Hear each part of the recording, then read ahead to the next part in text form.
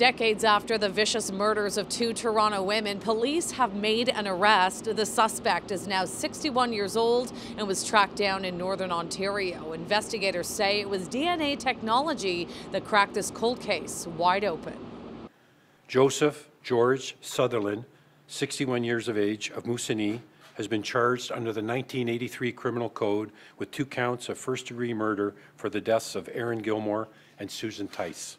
That announcement came nearly 4 decades after the two Toronto women were sexually assaulted and stabbed to death in separate attacks. 45-year-old Susan Tice, a social worker and mother of 4, was found in the bedroom of her Bloor and College Street apartment back in August of 1983. 4 months later, and just 4 kilometers away, the body of 22-year-old Erin Gilmore was discovered inside her home in Yorkville. Today, Erin's younger brother spoke about the incredible pain this has caused their family.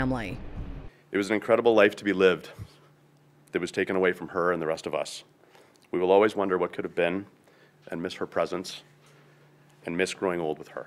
At the time of the murders, investigators had their eyes on numerous persons of interest, but the cases eventually went cold. Then in the year 2000, DNA technology was able to link both murders to one unknown suspect.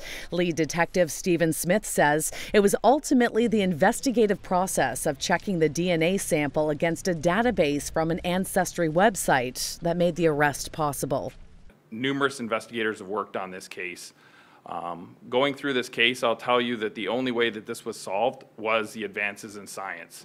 We're able to use investigative genetic genealogy to narrow down a suspect family, and from there, we're able to narrow down a suspect who is obviously under arrest today.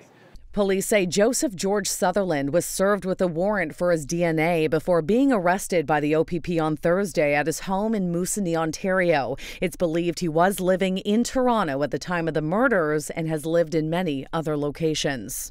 That suspect has been in Ontario for 39 years since these murders.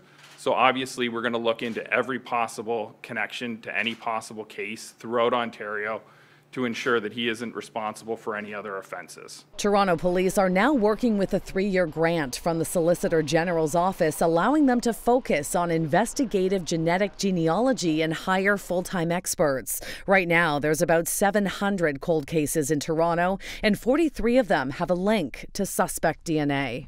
The IGG in this case has just showed us that previously unsolvable cases are now solvable by the advances with science. Police say the suspect was never on their radar and did not have a criminal record, so finding him would have been nearly impossible. Joseph George Sutherland will make his next court appearance at Old City Hall on December 9th. Outside Toronto Police Headquarters, Shauna Hunt, City News.